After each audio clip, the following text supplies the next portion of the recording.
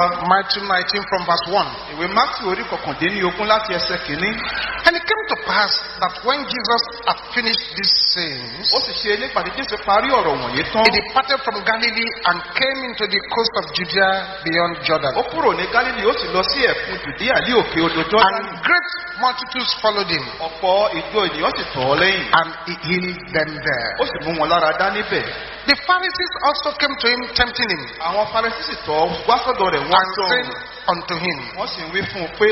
Is it lawful for a man to put away his wife for every cause? Ó wá tọ́ fún ọkùnrin kí ó kọ aya rẹ̀ sílẹ̀ nítorí ọ̀ràn gbogbo. And he answered and said unto them, Ó dá wọn lóhùn ó sì wí fún Have ye not read ẹ̀yin kò ti kà á that pé he which made them at the beginning made them male and female? ẹni tí ó dá wọn nígbà àtìkọ́ ṣe ó dá wọn ní akọ And he àti abo. said, Ó sì wí pé For this cause shall a man leave father and mother, nítorí èyí ni ọkùnrin yóò ṣe fi and bàbá shall àti ìyá cleave rẹ̀ to sílẹ̀ his wife. yóò sì fà mọ́ aya rẹ̀. A man shall leave father and mother. Ọkùnrin yóò fi bàbá àti ìyá He sílẹ̀. shall leave father and mother, Yóò fi bàbá àti ìyá and sílẹ̀. shall cleave to his wife, Á sì fà mọ́ aya rẹ̀. and the two shall be one flesh. Àwọn méjèèjì á sì di ara. Wherefore there are no more two, Nítorí náà wọn kì í sì ṣe méjì but mọ́ one flesh. bí kò ṣe ara kan. What therefore God hath joined together, Nítorí lóhun tí Ọlọ́run bá fi so ṣọ̀kan let no man put asunder. kí ènìyàn kí ó má ṣe yà wọ́n. The family is the foundation of civilization. Ẹbí òun ni ìpìlẹ̀ ọ̀làjú. The family is a church within a church. Ẹbí ó jẹ́ ìjọ Ọlọ́run ní inú ìjọ Ọlọ́run. The family is a world within a world. Ẹbí ó jẹ́ ìgbé ayé kan nínú ìgbé ayé The kan. family is the building blocks of society. Ẹbí ó jẹ́ àwọn òkúta tá a mọ ní gbogbo àpètì. The family is the root and foundation of church and state. Ẹbí òun ni gbòǹgbò ìjọ Ọlọ́run àti àwọn ìpínlẹ̀. The family is like a book. Ẹbí ó dàbí ìwé. The children are the pages. Àwọn ọmọ ni ojú ìwé náà. The parents are the cover. Àwọn òbí sì ni páálí ẹ̀yìn ìwé náà. The concept of marriage did not originate from man. Ìgbékalẹ̀ ìyàwó látọ̀dọ̀ ènìyàn kan ló ti wá. It came from God. Láti ọ̀dọ̀ Ọlọ́run ló ti ṣẹ̀. The family is the school of human virtues. Ẹbí òun ni iléèwé àwọn àìsíkí àwọn ènìyàn. If things go right there, Tí nǹkan bá lọ dáadáa nínú ìhùwàsí níbẹ̀, things go right everywhere. àwọn nǹkan á máa lọ dáadáa níbi gbogbo. If things go wrong in the family, Tí nǹkan bá ṣọwọ́ òdì nínú àwọn ẹbí, things go wrong everywhere. àwọn nǹkan á máa ṣọwọ́ òdì ní ibi And gbogbo. this is why we keep saying, Ìdí rẹ̀ níta sí máa ń tẹnu mọ́ there are no delinquent children, there are only delinquent parents. pé kò sí àwọn ọmọ tó máa ń ṣìwàhù bí kò sí àwọn òbí tó ń ṣìwàhù. There is a power Agbára kan bẹ called the power of marriage destruction. tí à ń pè ní agbára tó ń pa ìgbéyàwó run. There are specific powers Àwọn agbára kan wà ní pàtó delegated to pull down tí marriages. wọ́n ti yàn láti fa ìdílé lulẹ̀. Unfortunately, Ó sì ṣe ni láàánú. many are not attaching serious importance to the issue of marriage. Púpọ̀ ni àwọn tí ò fi ọwọ́ dán ilẹ̀ mú ọ̀rọ̀ tó ní ṣe nípa ìgbéyàwó. Some rush into any kind of marriage just to bear the name that they are married. Àwọn mìíràn a máa sáré gìrì wọnú ìgbéyàwó kọ́ ba lè tí orúkọ ẹni tí wọ́n fẹ́. And therefore, Nítorí náà, if you go to the cemetery tẹ bá wá lọ sí ìtẹ́ òkú, and you count the graves of the women that are there, tẹ wá ka àwọn ìtẹ́ òkú àwọn obìnrin tó wà níbẹ̀. what killed 90% was the marriage they entered into. Ohun tó pa 9 nínú 10 wọn òun ni irú ìgbéyàwó tán bára wọn ní inú rẹ̀. Others don't really care Àwọn mìíràn gan wọn ò bìkítà the type of marriage they get involved in. irú ìgbéyàwó tán wọn bá ara wọn ní inú But the rẹ̀. truth is this, Bó òtítọ́ rẹ̀ ní your life never remains the same after marriage. ilé ayé rẹ̀ kò lè wà bákan náà mọ́ lẹ́yìn ìgbéyàwó. While the wedding day is for one day, Ọjọ́ ìgbéyàwó, ayẹyẹ ọjọ́ ìgbéyàwó ọjọ́ kan ni. the marriage is for life. Ṣùgbọ́n ìgbéyàwó á wà sí láì. Many people will help you to do the wedding, Ọ̀pọ̀ ni ó ràn ọ́ lọ́wọ́ láti ṣe ìgbéyàwó. but eventually marriage is between two people. Lópin ohun gbogbo ìgbéyàwó wá wà láàrin àwọn ènìyàn méjì. That's why we keep telling people here Ìdí rẹ̀ níta ṣe ń tẹnumọ́ fún àwọn ènìyàn that ní. the next thing after hellfire is a bad marriage. Pé nǹkan tó tún tẹ̀lé ọ̀rọ̀ àpáàdì òun ni ìgbéyàwó kúkú. Marriage is an institution of God, Ìgbéyàwó jẹ́ ìgbékalẹ̀ Ọlọ́run. and marriage can make or mar your life Ìgbéyàwó wà yìí ó lè tún ayé rẹ ṣe ó sì in bà no á jẹ́ certain measure. ní ọ̀nà tó pọ̀. A good and godly marriage Àwọn ìgbéyàwó tó dáa tó sì ní ìwà bí Ọlọ́run nínú. is the bedrock of right living. Òun ni ìpìlẹ̀ gbígbé ìgbé ayé tó tọ́ àti Many ìyẹ. things have been said to us in the course of this every third Sunday teachings. Ọ̀pọ̀lọpọ̀ nǹkan láti mẹ́nu kàn fún wa bá ṣe ń mẹ́nu kan ọ̀rọ̀ ìgbéyàwó ní gbogbo ọjọ́ ìsinmi I kẹta. can summarize Àwa lè ṣe àtúnkágbà rẹ̀. what I believe we have had so far. Pé ìgbàgbọ́ mi pé nǹkan ta ti gbọ́ láti jọ èrè. We know that the wife A mọ̀ pé ìyàwó must submit to the husband as the head. ó láti tẹríba fún ọkọ rẹ̀ gẹ́gẹ́ bí orí rẹ̀. The wife must love the husband. Ọkọ wàyí ó láti fẹ́ The ìyàwó. wife must respect the husband. Ìyàwó láti tẹríba fún ọkọ rẹ̀. The wife must be subject to the husband. Ìyàwó láti máa gbọ́ràn sí ọkọ rẹ̀ The lẹ́nu. wife must honor the husband. Ìyàwó láti bọ̀wọ̀ fún ọkọ rẹ̀. The wife must be faithful to the husband. Ìyàwó láti jẹ́ olóòótọ́ sí ọkọ rẹ̀. The wife must be loyal to the husband. Ìyàwó láti ní ọ̀yàyà tó dáa sí ọkọ rẹ̀. The wife must keep the secrets of the husband. Ìyàwó láti pa àṣírí ọkọ rẹ̀ The mọ́. wife must never deny her husband sex.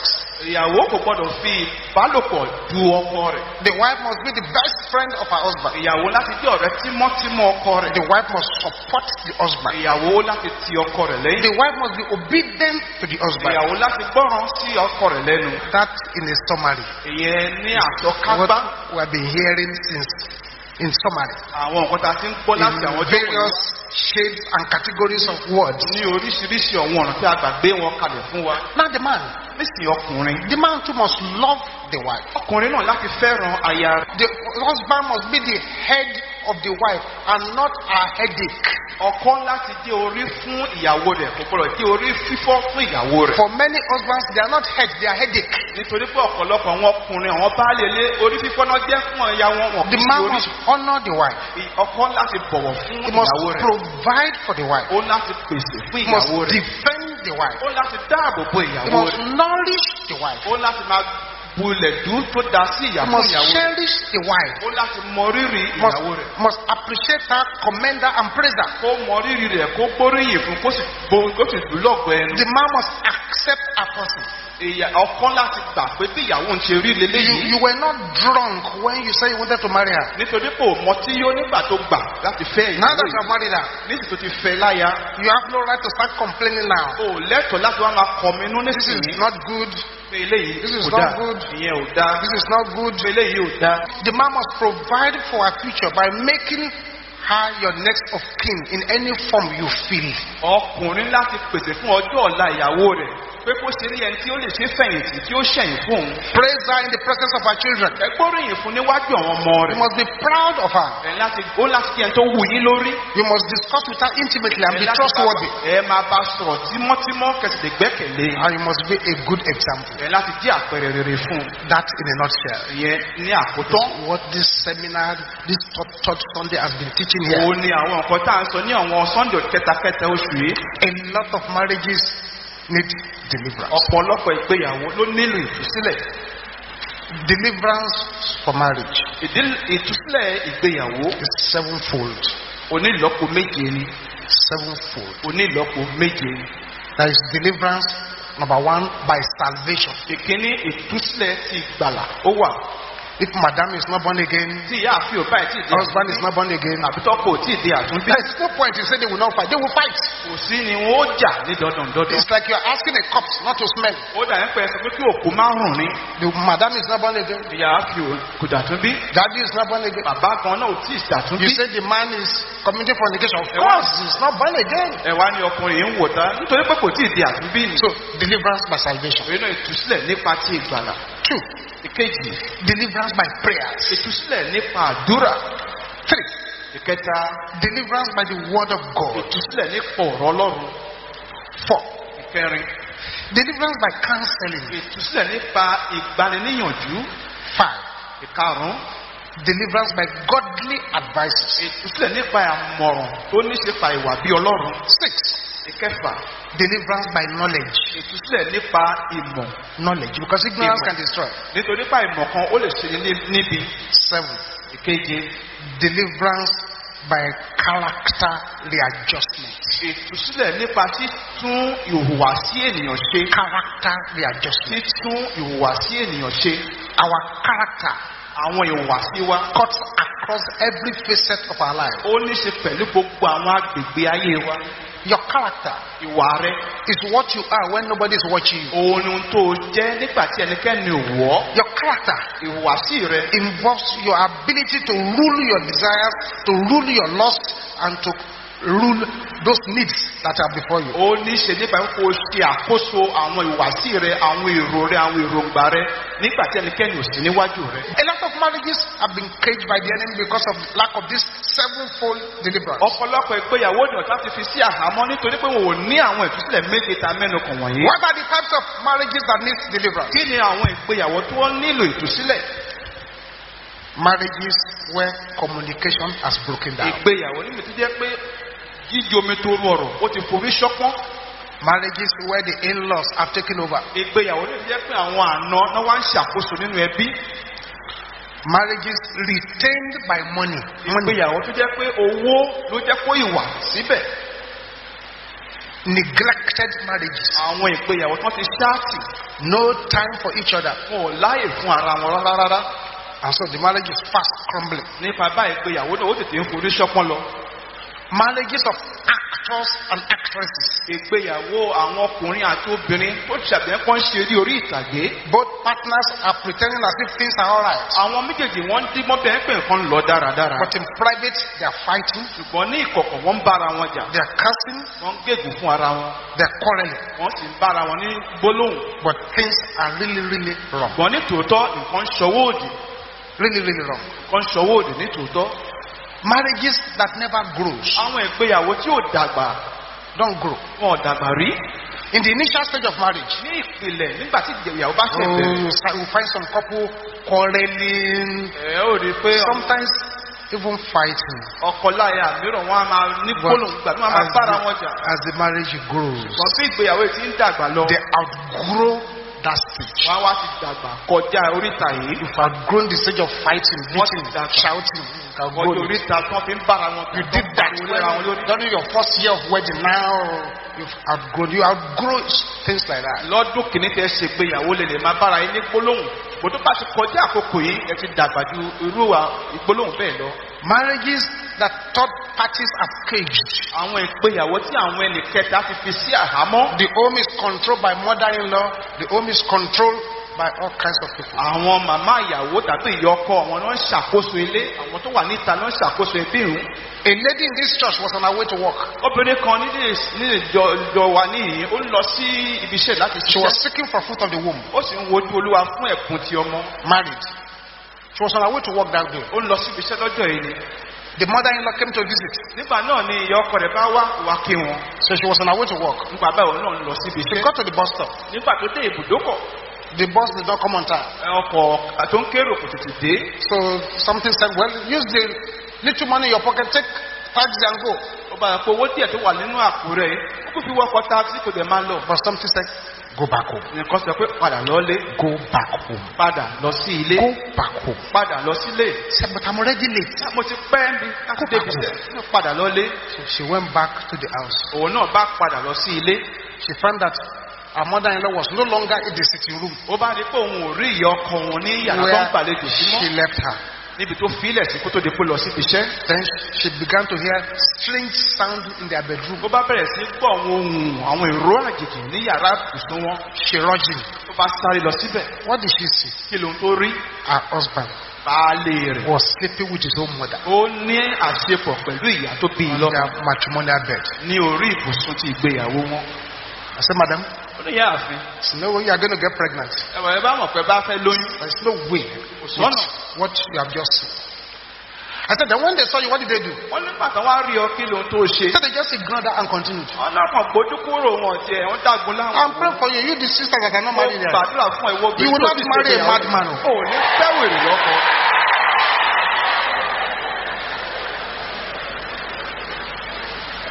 That marriage is already under a third party control. Ìgbéyàwó ó ti wà lábẹ́ ìṣàkóso ẹnì kẹta.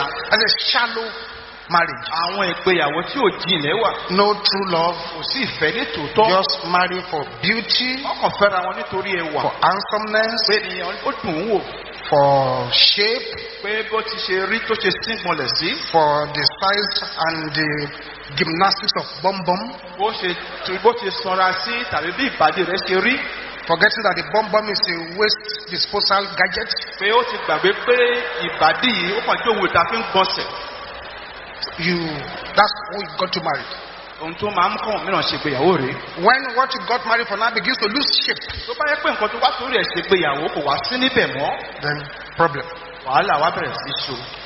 Abusive husbands, Àwọn ọkọ tó máa ń bú ènìyàn, stubborn wives, àwọn obìnrin alágídí, marriages that need deliverance. àwọn ìgbéyàwó tó nílò Both ìtúsílẹ̀. coupled into the two of them that are into adultery. Àwọn méjèèjì gan lọ́kọ àti láya náà ń ṣàgbèrè. Marriages that need deliverance. Irú àwọn ìgbéyàwó tó nílò ìtúsílẹ̀ rèé. Trouble marriages. Àwọn ìgbéyàwó tó ní ìdààmú nínú. Sickness. Àwọn àìsàn. Satanic attacks. Àwọn ìgbóguntì sí Sátánì. Children's problems. Àwọn ìṣòro tí ọmọ They need deliverance. wọn nílò ìtúsílẹ̀. Beating and biting each other. Wọ́n máa lura wọn, wọ́n máa géra wọn jẹ. We have marriages where the wife will bite off something from the body of the husband, or the husband will bite off something from the body of the wife. A ní àwọn ìgbéyàwó ní ìdíyẹ pé ọkọ àbí ìyàwó á gé nǹkan kan lára ara wọn. Wọ́n á gé jẹ. Polygamous marriages. Àwọn ìgbéyàwó ìkóbìnrin jọ. All those marriages people do because of accidental pregnancy. Àwọn ìgbéyàwó tí ìyàwó wọ inú rẹ̀ nítorí pé wọ́n ṣèlóyún. Husbands sleeping with in-laws. Àwọn ọkọ tó ń bá àwọn àna wọn ní àṣepọ̀. Marriages where when you marry, Ìgbéyàwó ní ìdíyẹ pé nígbà tí a bá ṣègbéyàwó. you inherit things that does not belong to you. Ẹ wàá jogún nǹkan tí kìí ṣe titi yín. Such marriages need Irú deliverance. àwọn ìgbéyàwó bẹ́ẹ̀ wọ́n nílò ìtúsílẹ̀.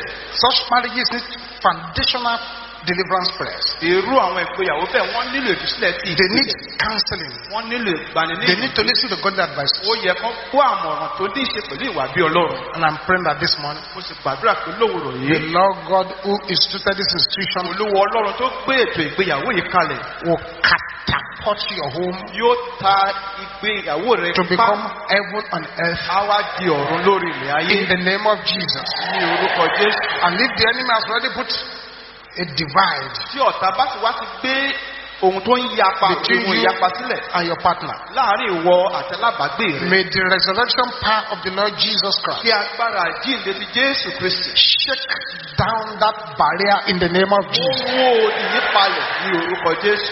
Rise to your feet now. Ẹ dìde lórí ẹsẹ̀ yín báyìí. Rise to your feet Ẹ now. dìde lórí ẹsẹ̀ yín. And sing this song louder than anyone here. Gbóhùn sókè láti kó orin ju ẹnikẹ́ni lọ ní. Let your voice be loud. Ẹ jẹ́ kó orin lọ sókè.